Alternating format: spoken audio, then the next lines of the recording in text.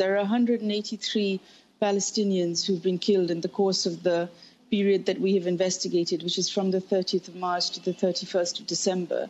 As you know, the demonstrations are continuing and killings and injuries have continued to be reported, but we've just covered this particular period. We also found, as you said, over 6,000 injuries to Palestinians caused by live fire.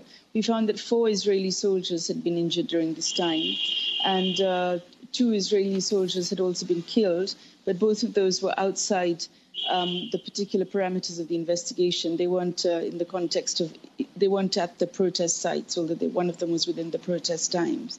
And I think amongst the numbers of killings, what we also found, which was a great concern, was the fact that protected groups who are protected categories in international law, protected persons such as children, people with disabilities, and also health workers and journalists were amongst those who were both killed and injured in large numbers.